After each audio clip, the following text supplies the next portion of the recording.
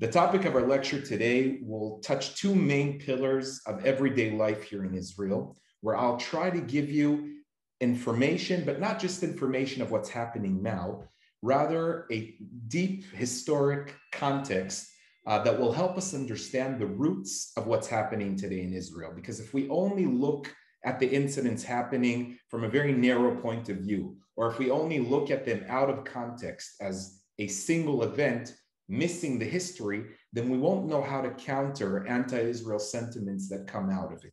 So I'll, on one hand, be explaining to you exactly what's happening on a daily basis in Israel, but also try to analyze together with you where the roots of this terrorism come from. In the end of the lecture, I'm also going to touch a little bit, and then we'll open it up to discussion. I'm also going to touch a little bit regarding the political unrest here in Israel, because everything, as you know, including in Australia, is connected.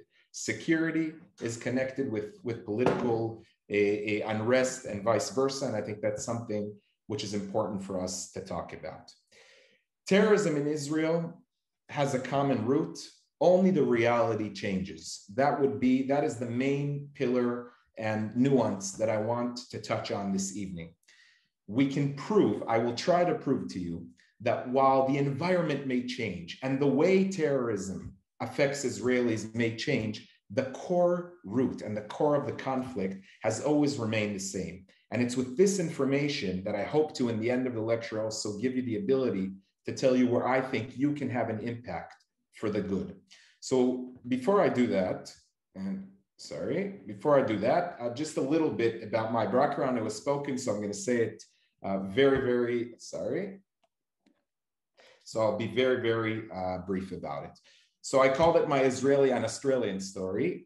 The truth of the matter is that, like every Jewish child, I do everything in my capacity to make my mother proud, and it's not a very, very easy task to do. I have to tell you, I failed with it many times, but I grew up in a modern Orthodox family in Israel, parents who made Aliyah, one from Boston, one from Chicago, were inspired by Zionism in the 1970s, and then in the 1980s came to make their home there.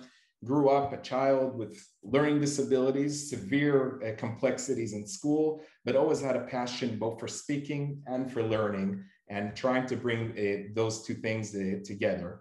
I would say that the moment of catharsis, the moment that changed my life, one that I spoke about also in the Yom HaZikaron event, which was compelling and emotional for me as well, was in 2014, where 2 years before that, I studied in yeshiva, an idealistic child, great dreams, great passion with an enormous thunder in my eyes. And in Operation 14, due to endless missile attacks sent by Gaza into Israel and Hamas terror tunnels that were dug underground with the attempt to kill and butcher as many Israeli citizens as possible on our southern border, which borders with Gaza, I was sent together with my brigade, with the Golani Brigade, into the neighborhood of Sajaiya, which at the time was the strongest highhold of Hamas, with the mission of dismantling the Hamas terrorist tunnels that were there. Our operation was postponed in 24 hours because the IDF feared that civilians, and knew that civilians are being held as hostage in the other side, therefore not allowing us to have enough artillery and air force firing into the city prior to ground brutes going in. So the IDF made a decision. One can disagree if it's the right decision or wrong. What's important for me that you know, and that young people in Australia know, and that programs like this always know, that there is a fact. The IDF postponed the attack of my unit so that the other side's civilians can be saved, therefore endangering many of us. 7 of my friends were killed that evening, many of them before my eyes, something that impacted my life tremendously. But it also changed it. From a child who thought he'd make his mother proud by being a lawyer, I realized that I want to come into one of the worst vacuums and dissonances that I think the Jewish world is experiencing. And that is Israel, the one and only Jewish nation state image problem. See, except the psychological aftermath, I saw the first reports of the UN, Human Rights Council, etc., that were talking specifically about my unit and about the conflict in Sajaiya that I was in. calling us war criminals. I see social media calling us animals and baby killers. And although I understand social media and understand identity politics and realize that not everything has to do with a rationale conversation, there's sometimes genuine hate, sometimes identity, which makes people say things at times which don't make sense with the rationale only due to a tribal affiliation, and sometimes just ignorance. I realize that Israel's image problem is a personal problem. It's not just the problem of my country. It's what's being said about me and my friends, including my friends who, of course, they didn't make it out of there. And it's what's being said about the Jewish world. It's also a threat to Jewish identity. You, of course, and the Zionist Council in New South Wales, I know understands this very well and in a very deep way. So I decided to go into the worlds of pro-Israel advocacy, content, and also political consulting. And I've done so in college campus and in other places which Rodney spoke about. So no reason to elaborate more about that.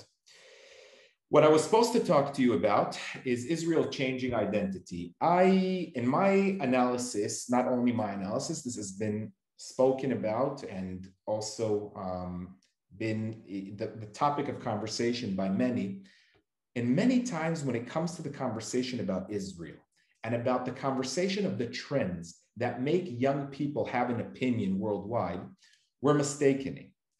We're not touching the actual issue that interests young people and almost all people in the world, sometimes without even them noticing. And there's actually a lot of research about this. And that is the issue of identity. I believe that although being said that the number one factor for anti-Israel bias can be anti-Semitism or social media rhetoric, I actually think that the component of identity is the number one factor of the way young people make decisions. It's not anymore about an intellectual debate or about just giving one the facts. It's about what I want to belong to. That's what makes many of us vote. That's what makes many of us purchase a certain item. And it definitely gives people opinions about Israel, at times for the good and at times for the bad. So what I wanted to do originally, and we will do that in the next session, is to speak to you about Israel's changing identity, what identity politics looks like in Israel, from a country that was a melting pot to a country that in its essence today is multicultural and is trying to embrace all the tribes of Israel and some tribes who are not part of the tribes of Israel into one inclusive society, hoping that through the conversation of identity, we can have also a new conversation with young people worldwide due to the fact that this is the issue that interests them. And this is the language that interests them. And if we don't speak their language, then Jewish education and pro-Israel advocacy becomes like a Babylon building. Two people speaking a different language. And that's something that I want to gap and hope to gap together with you who are working on all these important works on a daily basis. Let's start speaking a little bit, and I'll get to what's happening in Israel at this moment, but I want you to get there through a context so that when you read an article, like the ridiculous articles that we've been seeing analyzing the situation in Israel in the past few weeks, you can have a context. You can have the confidence to speak with young people in the community, to speak on social media, just to write reports to the articles, and even just for yourself to know exactly what the situation is. And I want to start by the biggest myth that I think exists when it comes to the continual and systematic terrorizations of Israelis in the land of Israel and in the one and only Jewish state. And to do so, I want to demonstrate through a person called Aaron Hershler. And I don't know if you've heard about him, but he is considered in Israel as the first victim of Arab terrorism in Israel. It wasn't at that time Palestinian terrorism per se, of Arab Muslim, terrorism in the state of Israel. Aaron Hershler was a student in yeshiva in Jerusalem who was murdered in 1872 in Mishkenot Sha'ananim, in the neighborhood just outside the walls of Jerusalem, by Palestinian terrorists who dragged him out of his house and shot him to death. Now, the reason that I think this is so important, and the reason I want this person to stand always in front of your eyes, is because when you will hear people telling you that the events that are happening in Tel Aviv in the past few days are due to a territorial dispute that started in 1967, and they come in a context of some national legitimate dispute, as if it's a Northern Ireland scenario, then I want you to remember that already in 1872, a Jewish yeshiva bacher, much before 1967, much before, was murdered for being a Jew in the land of Israel. The problem of terrorism, the root of terrorism from Aaron Herschler to those who were murdered in Tel Aviv, and that's the timeline that I want you to go through, that root has always been the same. No acceptance or legitimacy for any Jewish presence in the land of Israel in any territory. And I'm not a simplistic person. I really try not to be. And Israeli politics, people can dispute about many things. And you know, we're a democracy and we have disagreements. And I don't always agree with my government. But it really is not in any way, shape, or form a propaganda to say that Arab Muslim terrorism has been in the center of the history of the land of Israel way before 1967. So look up Aaron Herschler, and just so you know, on Yom HaZikaron, which is Yom HaZikaron not only for the IDF fallen, but also for the terror victims. The first terror victim calculated is Aaron Herschler, the yeshiva bacher, and that's how the counting began. Let me take you through a slight timeline. Now, I'll tell you that I built this timeline, so you can also challenge it and disagree with me what the main pillars of Islamic terrorism in Israel and later on Palestinian terrorism in Israel is it throughout history. But I wanted to choose and pinpoint a few events so that you can have in your heads a timeline of what exactly is happening in 22. And while you can see, and that's why I gave the lecture the headline that I gave, you can see that the way or that these atrocities are happening and taking place in Israel change, it seems very obviously that the route between Dizengoff Street in Tel Aviv and Aaron Herschler, a yeshiva bacher in Jerusalem, much before the state of Israel was established, is the same. So just briefly, let me talk about it a little bit. And I chose to start it in 1929, even though we have atrocities before, basically from the beginning of Zionism, from when this idea in Europe came, that the Jews came to a conclusion, national Jews came to a conclusion that the way to solve the Jewish problem is by creating a nation state, one that embodies in it not only Aliyah and having a Jewish majority, but needs to be the center of our culture, something that young Jews in Sydney should look at not only from a victimhood point of view, but also a place so they can apply their identity, so that they can be strong Jews in Australia. They need a strong sovereign identity Jewish state in Israel.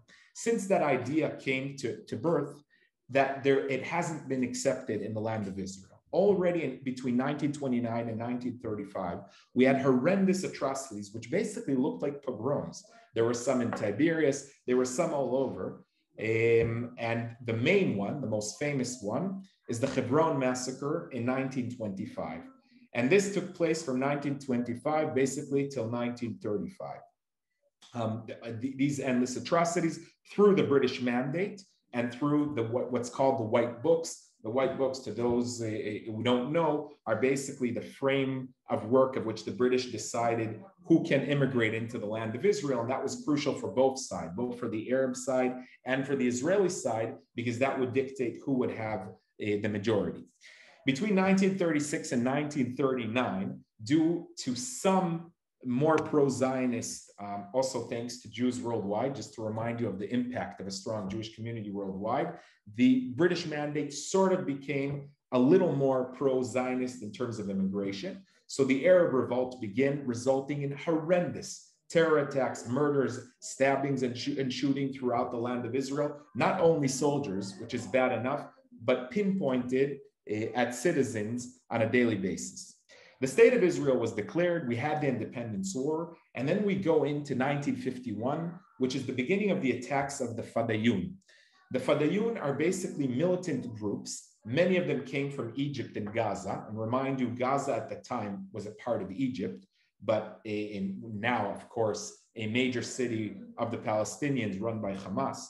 they basically attacks of the Fadayun. They would come into kibbutzim, Nachal Oz, for instance, in the middle of the night, kill people. One of the most famous speeches that Moshe Dayan gave is a eulogy to a person named Ro'i Rotenberg, an Israeli kibbutznik who was murdered by Arab Muslims that came in as a part of the Fadayun attacks in the 1950s. Israel then went into the war of the Sinai in order to kick back and push back to the Sinai Peninsula the terrorists of the Fadayun. So remind you again, regardless of what international community is saying and how they're putting things out of context as to try and show it as a small, root of disagreement that we have the Palestinian about some territory, it was pretty clear to the Palestinians themselves in the 1950s that the problem isn't 1967, but the problem is the entire Israel. That's not a political view I'm trying to say about the future of the settlements. That we can debate about, but it is a categorical fact of history that I'm trying to present to you here before your eyes. 1970 to 1987 is a time that many forgotten. Maybe you didn't, but my generation, unfortunately or fortunately, forgot, is the beginning of horrendous PLO, which is the Palestinian Liberation Organization, attacks against Israel. Now, just in a short biography, I want to remind you, the leader of the PLO, one of the people who was in charge of the murder of the most Jews in history, Yasser Arafat, he basically was born in Egypt, moved to East Jerusalem, started terrorizing there, and then moved to Jordan, started doing problems in Jordan. So the Jordanian king kicked him into Lebanon. And then he started creating murderous attacks against Israelis. Remind you, today, the war with Lebanon is Hezbollah. But at the time, the problem of Lebanon was not Hezbollah. Hezbollah didn't exist, the militant Shiite group, I mean. What existed is the PLO, who were vanished from Jordan to Lebanon and were doing some of the most horrendous attacks and acts of terror against Israelis. Were they doing it in the settlements because it's a territorial dispute? Not only, which is bad enough. Of course not. One of the most famous incidents is the murder of kids in a high school in Ma'alot. Another famous incident, a guy named Samir Kuntal, who eventually was assassinated by Israel, comes into the city of Nahariya, killing a family of 5, the Haran family, during those years. And eventually, due to these endless attacks and missile firing on our northern border, Israel went into the Lebanon war to kick out the Palestinian Authority from there and send them to Tunisia. They travel a lot, the terrorists, as you see. Eventually, during the Oslo Accords, they will be brought back to Israel.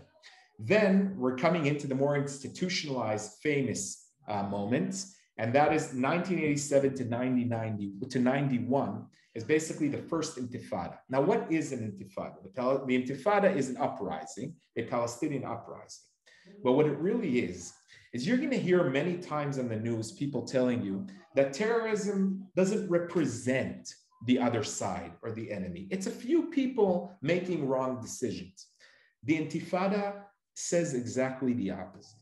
The intifada is an institutionalized strategic decision of the Palestinian Authority, those perceived to be the moderates, let me remind you, to go and terrorize and to have violence against civilians, against any international law in the most brutal and unbelievable way possible.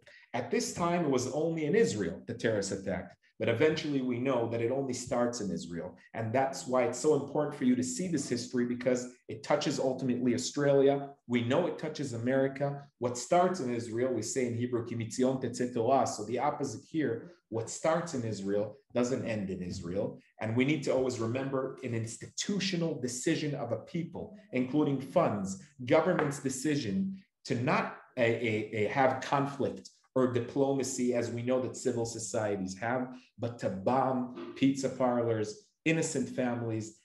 Families have been broken, destroyed, a generation traumatized. Between 93 and 2000, the Oslo Accords, which was basically the decision of the government of Israel to negotiate with the PLO, that's what brought Arafat back to the territories. Israel, as a military, leaves the major Palestinian cities, and we were met, of course, with endless terror attacks, brutal terror attacks against our people. I know it's long, but that's how long terrorism is, and that's what I want you to have in your mind. 2000 to 2004, that basically is what my childhood, including my father who was wounded in a terrorist attack, was designed of, is the second intifada, the worst act of violence in the history of terrorism. The country came into chaos that it wasn't only that you couldn't be on a bus, you couldn't stand next to a bus station. I know many of you visited Israel at that time. Every day a terrorist attack bombed.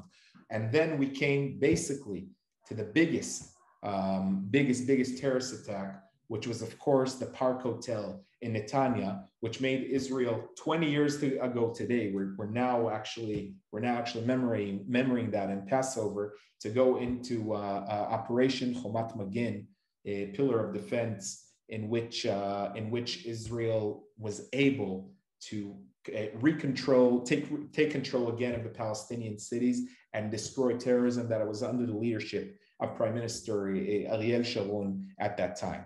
2004, we go to the disengagement. Israel goes out of Gaza. What are we met with? Peace, the Singapore of the Middle East that was promised? Of course not. We were met by endless missiles that were sent into our southern border, which of course makes life until this day chaotic for close to 1 million of Israelis. Sometimes it's less, sometimes it's more. And then we meet the year 22. And that, my friends, is the context in which this is happening. Another wave of terrorism. But the root is the same root, although the way it's happening this time is a little different. It's not institutionalized terrorism. It's in a way much worse. It's lone terrorism. It's a guy who gets up in the morning and decides to go and kill Jews. He wasn't sent maybe by our organization, but don't be fooled by this rhetoric that's being told to you. A common person, you in Australia, me in my office here in Tel Aviv, doesn't wake up in the morning wanting to kill Jews. It is a part of a context of endless poison that is being given both in the mosques and, in the end of the day, an economic incentive of the Palestinian Authority, the moderates, let me remind you, who are paying on a monthly basis a salary to every terrorist who committed an act of terror, a salary which is equivalent to the minimum wage in the Palestinian Authority. This is the image that I want you to have before your eyes next time you see the journalists saying that these are freedom fighters, or next time you hear the people saying there's a random shooting in Tel Aviv, like I saw some of the reports. We cannot forget the context, because if we know the context, it's easier for us to act. Let's talk a little bit regarding the organizations themselves. So basically, what we have, first of all, there's a lot of organizations. Let's be very clear about that. A lot of organizations, but what I tried to give you is the general ones. The Palestinian, there's a mistake that's being done worldwide, and that's that people disconnect the Palestinian issue from the radical Islamic issue. In other words, we're seeing that the Middle East is the most brutal, murderous region in the world. Syria, Iraq, we saw what happened with ISIS. Suddenly we come to the Palestinians, we disconnect those terrible ideologies from them and say, this is just a bunch of people who are part of a political dispute. No, it's the same, it's part of the same issue. The issue is that the marriage, and I'm not a person, of course, to generalize in the Islamic community, including here in Israel. Some of them are our brothers serving with us in the army, in the police corps. Some of them were killed. Amir Khoury were killed, murdered, while protecting Jews and securing the everyday life here in Israel. But in the end of the day, we have three organizations.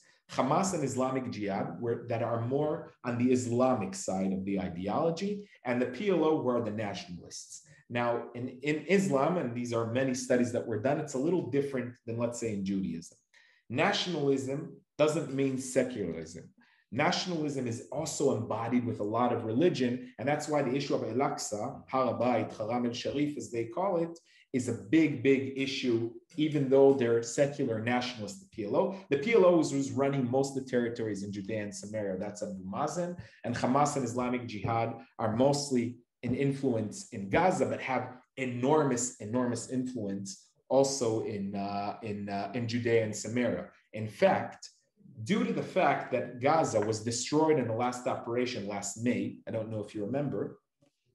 It's because of that the Hamas was saying to itself, and that's the strategy now, and that's something important to know. Okay, we're not going to attack from Gaza because Israel is giving us economic benefits there. They're finally opening the gates of Gaza to allow workers to come in. So we're going to do something else. We're going to incite our people in Judea and Samaria so that Judea and Samaria, the West Bank, how it's called by the international community at times, unfortunately, will pay the price, not Gaza. But it's the same Hamas.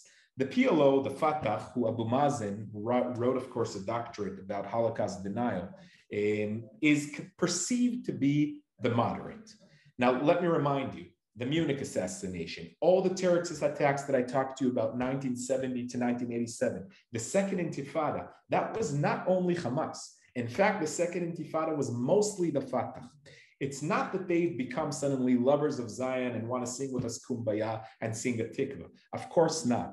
What they've done is they've changed their strategic thinking, and now they're cooperating with the IDF, trying to stop terrorism in one hand while paying terrorists in the other hand, playing a full game here.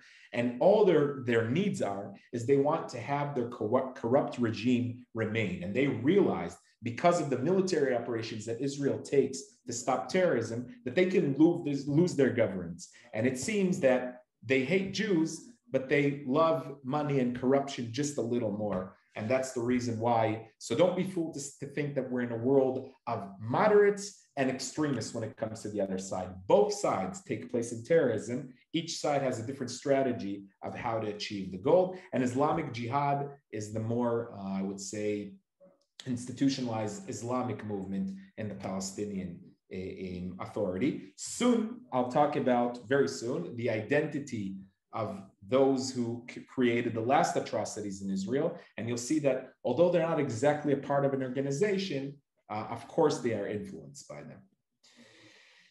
Institutional terrorism, I called it the tale of two brutal intifadas. We can never forget. And unfortunately, in human life we have short and selective memories. But in the end of the day, the same Palestinians who are trying to come now to the international community and play victimhood and say that, what they're doing is freedom fighters, they weren't the freedom fighters of Bar Kokhba fighting against the military. They weren't Menachem Begin fighting against the military. What they did through the years 2000 to 2004 was to target in those terrible and horrendous years our buses, our pizza parlors, our families, making life in Israel chaotic. And the question is why? The Palestinian strategy is you want to try and wear out Israeli society. That's why you actually terrorize them. The notion is, I terrorize them enough, life in Israel becomes chaotic, just as Nasrallah, the Hezbollah said, we like death and they like life, and that's why we'll lose. Israelis leave or give up the Zionist dream, or say that we should give up the Jewish state and then become a binational state, therefore the collapse basically of the centuries' dreams to return to our land and have an identity nation state. That's the tactic.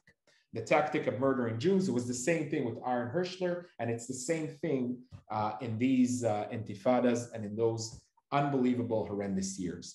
What happened is that because the IDF did a very, very good and effective operation, terrorism was shifted, just like I explained to you about the Fatah, that they realized that they're ultimately going to lose. So they realized that if they can't destroy Israel from inside, and that is exactly has to do with the work of the Zionist Council on a daily basis, they realized if I can't destroy Israel from inside, I'll destroy them from outside. How? I'll get to that in the end of the presentation because it touches, I think, what we need to do on a daily basis. Now let's talk about the situation in Israel right now, after understanding the context. Now we're in a different and many, many levels more complicated situation than we were. When it's institutionalized terrorism, then you basically know what you need to do to dismantle terrorists. You have to go into the institutions, to their leadership, destroy their leadership, protect our communities, and make the other side understand that there's a lot to lose. I am a man of peace also in my political views, but the Middle East, there's no place for the weak. That who will be weak will not exist. You have to be strong. That who wants peace, unfortunately, in this country, needs to prepare on a daily basis for war. So the lone wolf terrorist, as I call it, phenomena is very complicated. It started in 2016. What exactly is it? It started mostly in East Jerusalem. What you have is people who wake up in the morning, really do. They weren't sent by an organization per se. Sometimes they have economic issues, not always, by the way, that's another myth. Sometimes they have personal frustration, not always, that's a myth. Sometimes, just like the murders that I showed you beforehand, sometimes they just hate Jews and don't think that we have a right to exist here. And they go and they stab someone. That was called the Knife Intifada, which took place in 2016. And I want you to remember this. The problem there is that our security forces are having a very, very hard time to deal with this. And why? And that's exactly what's happening now in the past few days. Because while institutional terrorism can be destroyed by strikes against facilities, here you need to try and understand what's in the brains and in the emotions of people, what's motivating them to act. And it's very, very hard to fight an emotion. And that's why it's so complicated. There is what to do about it. I'll get to it momentarily. So in the past few weeks, because we're coming close to the month of Ramadan, which is the holiest month in Islam, it always changes every year, the date, due to the moon cycle, which is once how Judaism used to decide its holidays as well, until we have a fixed calendar. The incitements in the mosques become stronger and stronger because people are going to the mosques, mostly in Friday prayers. It starts with a prayer, but then an imam comes up. Unfortunately, imams, not only in the Palestinian Authority, but also within Israeli Arab communities, and we'll talk about that, comes up, starts speaking, and in the end is talking, the Jews want to destroy Al-Aqsa, a new blood label, as if we're a moment from going up to the Temple Mount and blowing up what theirs is their third holiest place and our holiest place, just to remind you in terms of the categories of holiness in both religions. That incitement goes into the hearts and minds of people in ways that can't be imaginable. Social media, including international social media, gives the legitimacy, not only in the Palestinian Authority, but all throughout the world, like Bella Hadid on Instagram, gives them the legitimacy, the feeling that they're a part of something great. And out of that, you'll see the last terrorist attacks. So it's the context of incitement, which happens through the month of Ramadan. It continues with a personal decision and the complexity of our security forces to do anything about it. So basically, it started with a few stabbings, usually in Judea and Samaria and East Jerusalem. That, unfortunately, we got used to. What's different in the past few weeks, and this is the shift that one needs to notice, and that we really did not have since the Intifada, is that they're going in also to the major cities in Israel, Bnei Brak, Be'er Sheva, and of course, the terrible incident in Tel Aviv. I was there meters from the terrorist attack. While the world lives a normal life, yes, COVID, which has become an issue for all of us, and I know Sydney had it hard, but still everyday life is trying to get back to what it was. You need to imagine, this is a picture from Dizengoff Street in Tel Aviv. To those of you who haven't been there, Dizengoff Street in Tel Aviv is our Fifth Avenue. It is the main pillar of everyday life, of normal Israeli life. This doesn't happen in any country in the world to this extent. And even if it happens in the world, yes, there have been terrorist attacks worldwide, the silence, the shocking, uttering silence of not talking about what's happening on a daily basis in our major cities means something very painful. The world has gotten used to it. It's gotten used to speaking in terminologies that are categorically not true. And due to that, we have a responsibility to not get used to it. We have a responsibility, like this evening, I believe, to come together, learn about the history so that we can know also how to try and help with this in the future. And I think there's a way that you can. So it's from that history and from understanding what's happening on the ground today in Israel, which is basically fear in the streets. Every person next to you is a potential terrorist. People don't know what to do. And another change, unfortunately, is that some of the people who acted in these active terrorists were Israeli Arabs. Now, don't get me wrong. I am a full supporter of the inclusion of Israeli Arabs in every aspect of Israeli life. Yes, we are a strong Jewish state, but we're also a democracy, and we're obligated to have full civil rights, maybe not national rights like the right of return, obligated to have full civil rights for our Arab minority. However, the situation since last May, where when Israel struck in Gaza, cities in Israel, Akko, Lod, these are not Palestinian territories. Violence began going to the street. Weapons, firing at Israelis is bringing a horrendous, complicated situation here in Israel that now we're not only dealing with a foreign entity and enemy, we're dealing with citizens of our country who are collaborating with our enemy. Not all are citizens. It's important for me to say and iterate, not all. But in these last attacks, some of them were Israeli Arab citizens, not only Palestinians. That's another change from previous engagements and terrorist engagements, but it's important for me to say. I think the conclusion of the historic background that I tried to give you is that it's very easy to sort of break every single misconception that I think there is when it comes to Palestinian terrorism in Israel. Number one, that it's a territorial dispute. That's a classic thing I heard all over college campus. The funny thing about it is the Palestinians don't say it's a territorial dispute. That's what's so funny. It has become a conversation within ourselves, within the Jewish world, within the Israeli society and the international community, when the perpetrators of the terrorism are not saying it's about the 1967 border. They're saying it's about the one and only Jewish state to have a right to exist in any borders. It's about an idea, not only about a territory. And if we don't understand what the problem is, our capacity to solve it will be much harder. That it's a national dispute, that's part, it's true. They do have some national claims, and I'll give them that. But to say that the Palestinian issue of terrorism is disconnected by terrorism worldwide is again another lie. It's again that double standard and manipulation of the international community that's trying to say, yes, there's terrorism in the Middle East, but Israel is different. No, it isn't different. Butchering in Iraq is similar to butchering in Israel. Both come from the lack of legitimization that radical Islam has towards anybody who thinks different from them. It could be a Jewish state, and it could be a Sunni in a Shiite country, and vice versa. Another claim said all over social media, I didn't make this up, and I'm in social media, I know what young people are saying in TikTok, that these are freedom fighters, that these are Nelson Mandela's, who wasn't a great friend of ours, of course, but was a hero of his generation. That these are freedom fighters, you know, this William Wallace of Scotland fighting. No, it's not freedom fighters. It is a religious war that hates Jews and believes that they have no claim for the land of Israel.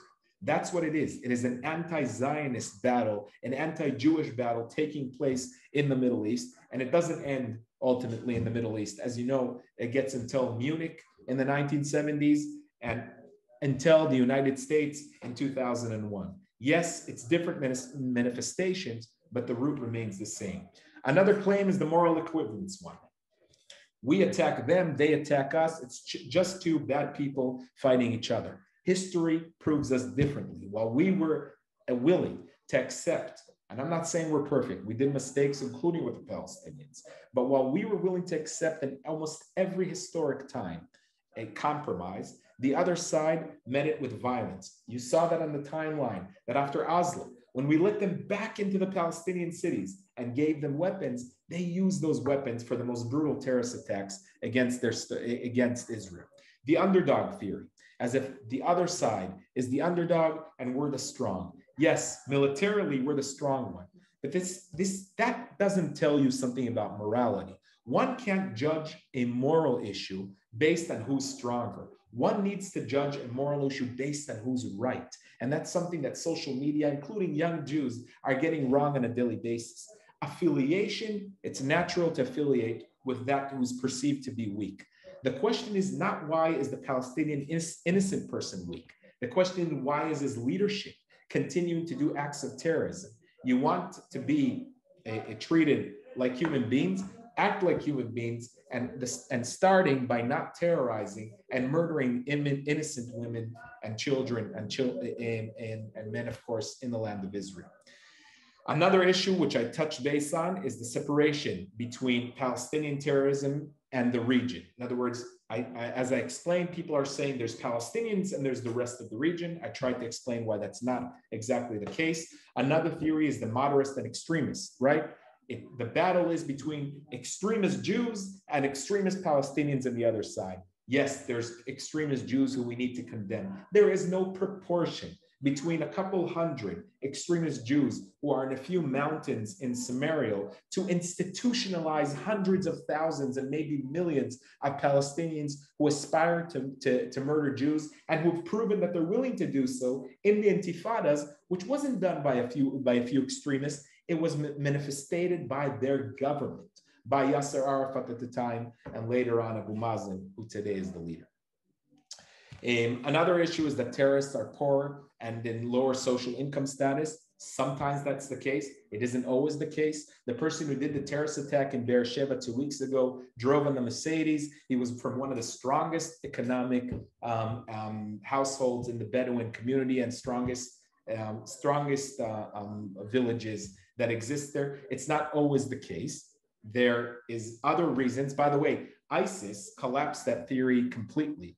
People always used to say that terrorism comes in the vacuum of poverty. Someone doesn't have any hope, so he looks for any ideology so he can have hope in life.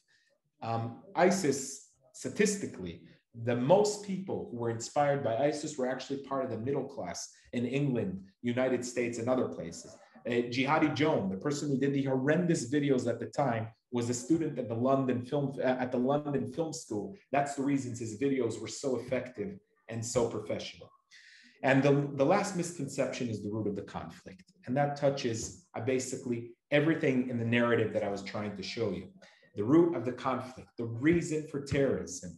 We always find a different excuse. There always comes in different forms, but the root has always been, from the days of Aaron Hirschler till today, the lack of acceptance of the other side for a Jewish state to live in any border or in any area of the land of Israel. And that's something it's not simplistic. It's just a categorical truth, one that timeline by itself, I think, can prove. And of course, if anybody disagrees, you're welcome, of course, to challenge that.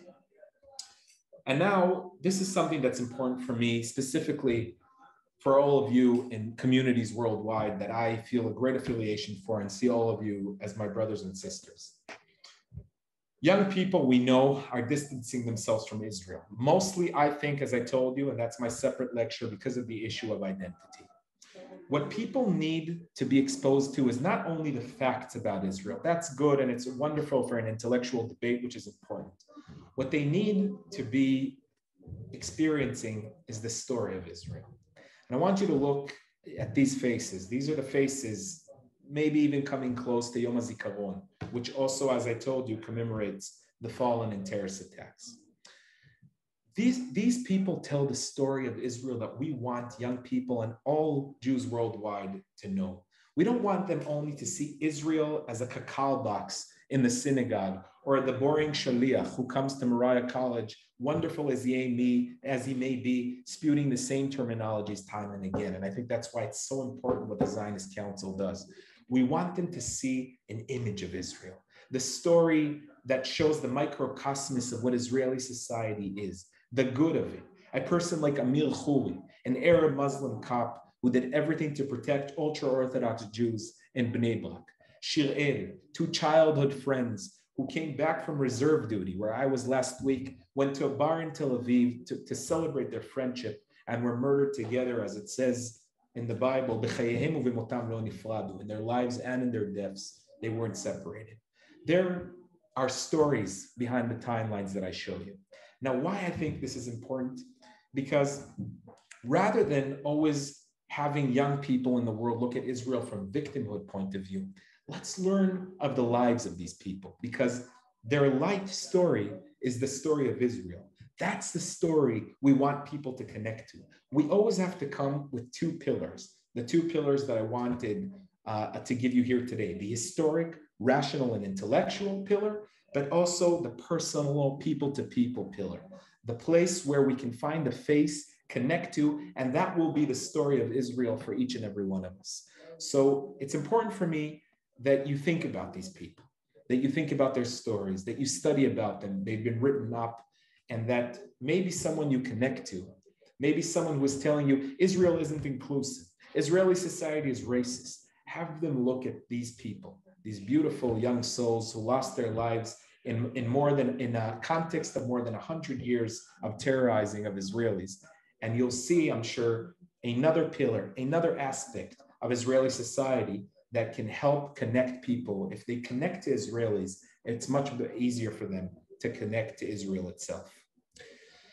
I want to start concluding, and then I'm going to give a short synopsis. I think we're okay on time, regarding time.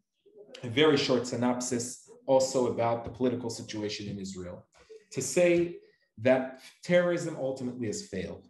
They thought that they would be able, all the wars of Israel were designed to think that you can destroy the Jewish entity and the Jewish state here in Israel, due to our strong military, due to the fact that Israel is the strongest in the region, due to the fact that we have a strong Jewish community worldwide that hopefully will continue backing us. That will not succeed. Yes, they can make our life chaotic, but they cannot destroy it. So they've now shifted, and that's why it's important for me to explain to you what they're doing. They're saying to themselves now, if I can't destroy Israel from inside, I'm going to do everything to destroy Israel from outside. And that's the vacuum in which BDS, which was created in 2001 after the Durban conference, comes into. The BDS, all the anti-Israel delegitimizations, it's a hard word. I don't know why it's always pretty hard. I'm saying it 1,000 years already. But the reason that happened is the same reason that there's terrorism, just a different tactic. Now they're saying it will be an international campaign that will destroy Israel from outside because we couldn't destroy Israel from inside. It is strategic. It is well funded. It is being thought about, especially in social media. It's targeting data of young people worldwide and telling them that Israelis are animals, that the IDF is terrible, that the Palestinians are freedom fighters, all the misconceptions I talked to you about.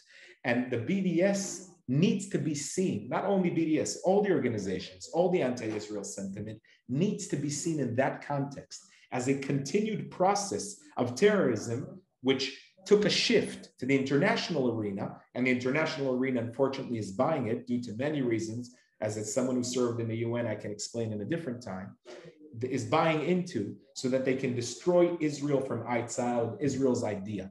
Make life by boycotting it so impossible in Israel that we would have to change our identity and cease being a Jewish state. So don't forget that when it comes to the BDS, that you should envision it on the same timeline, even though people aren't dying and there is a difference. But strategically, it has the exact same goal and aim that terrorism has.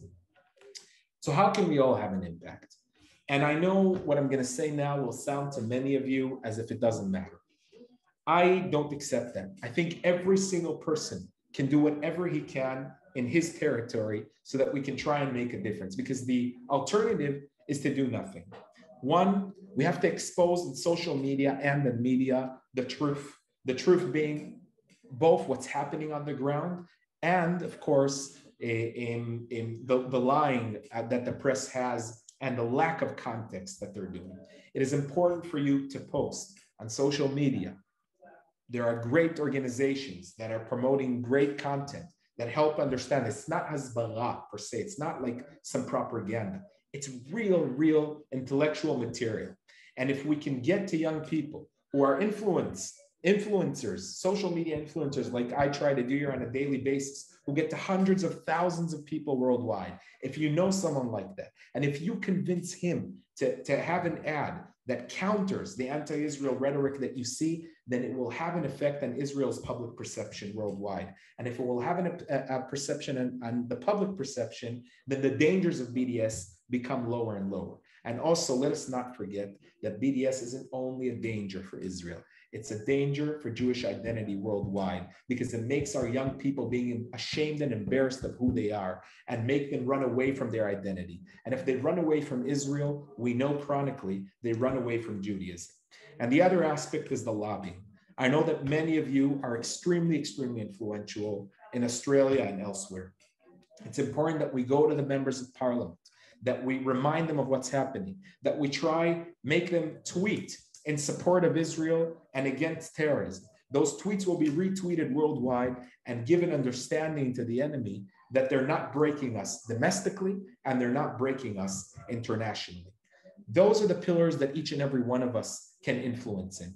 We may think it doesn't make a difference, but we know very, very well, and many of you are innovators, and here in Startup Nation, we see that every person doing his best can make an important impact. So if I'm to summarize this a part of my lecture, and then I'm just going to give a 2-minute brief about something else. It was important for you to understand the realities here, not only from the point of view of one terror attack that happened in Dizengoff, and a terror attack in Bnei Brak, and a terror attack in Beersheba.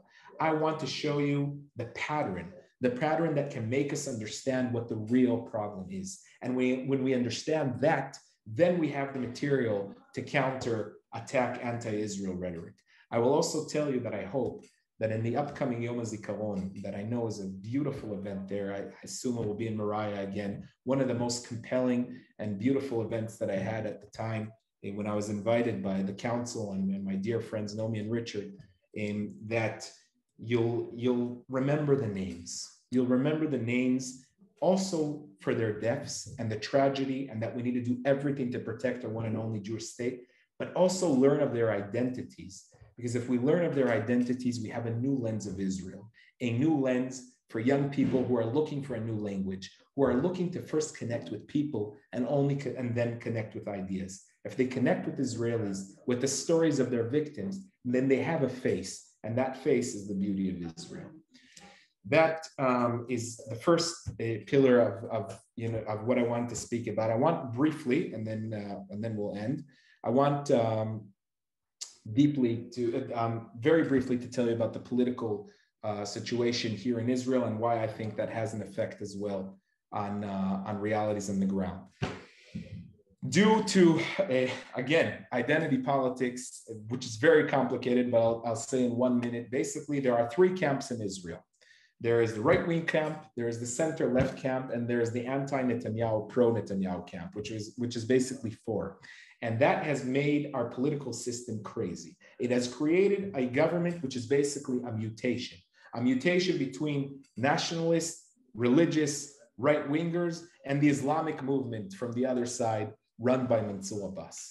In the past week, Idit Silman, who was a member of Bennett's party, due also to pressure and political pressure, left the coalition, leaving the coalition without 61 votes. Now, what does this mean? It means one of two. A non-confident vote will be brought to the Knesset a few weeks from now. And when the non-confident vote will be brought in, we don't really know what will happen.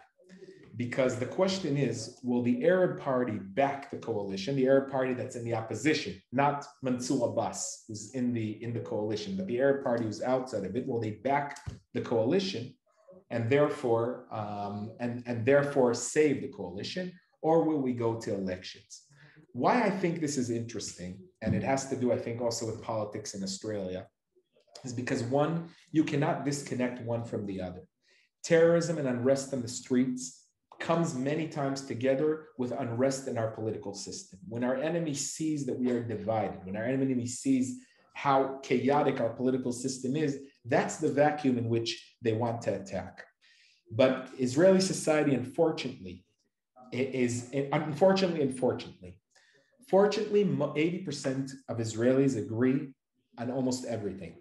They agree that there isn't anyone to talk to on the other side. They agree that we need to be strong in the Middle East, each one with its own nuances. So what's left is tribal affiliation and an anti-Bibi or pro-Bibi sentiment. And that has made our political system so crazy. And so we need to see what it comes forth. But it's important for me, when you look at the players, to remember 2 camps. There's the national camp that always goes together with the ultra-Orthodox in Israel, not because the ultra-Orthodox are right-wing, by the way, but because the right-wing was always perceived to be more traditional on a Jewish level, one would call it. So they don't affiliate with the left, even though in terms of Judea and Samaria, they are a little more to the left. And the other side, which is the left, is going together with Lieberman, whose voters are right-wing. Many of them come from Soviet Union countries and from Russia. And they are left-wing when it comes to issues of religion and state. Issues like Giyur, which I lost the English name of conversion, sorry. Issues like conversion and issues like things being open on Shabbat. So it's created a tension between his national views and his civil views. And that's the system that we are in now. It seems that there is a very good chance that we're going to election a few weeks from now when the Knesset comes back from session. However, I will tell you that I'm not sure that we're there. And many are saying that we're not sure they're there yet. There may be a government that's run by a minority, because when it comes to the non-confident votes, because of their own politics and interests, the Arab Party will try to save them from them back. So remember, political unrest and security unrest, but also optimism to look at the beauty of Israeli society and the past few days, try to resonate and connect with that. So I hope this context helped on some levels and gives us the ability to also open now the conversation to questions and conversation. Thank you.